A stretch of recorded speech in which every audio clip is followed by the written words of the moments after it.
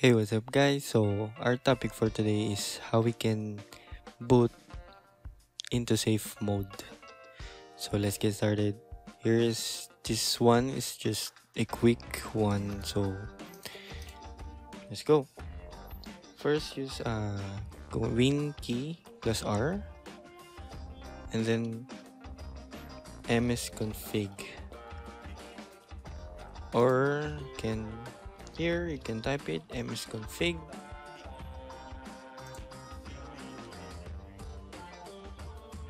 There you go. And then go to boot, and then you click safe boot.